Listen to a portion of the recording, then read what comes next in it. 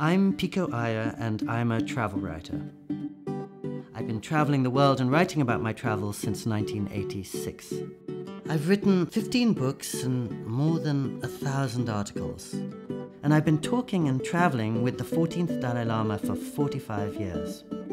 Over the years, I've developed some tips for how to become a better traveler. Here they are.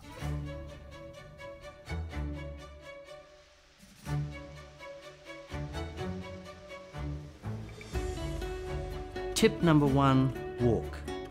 Walk and walk and walk, letting a place introduce itself to you.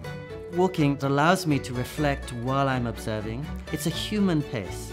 Singapore is a perfect place to walk and to see cultures of East and West come together in always surprising ways. Tip number 2, observe. I travel in order to wake up, to open my eyes. So when I'm in a new place, I want to see everything around me. A hotel is a city in miniature. There are short stories taking place in every room and on every corridor.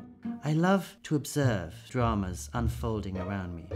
Will this be tragedy or comedy or simple romance? He keeps twirling his straw. What's that toss of the hair mean? What are they saying? Tip number 3, reflect.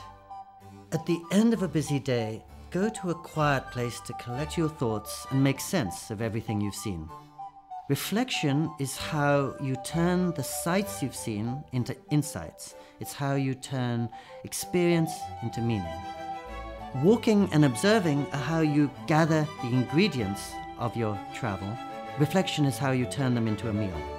If you follow these tips, you'll return home a different person. All the great travel books are love stories. That's why the best trips, like love stories, never really end.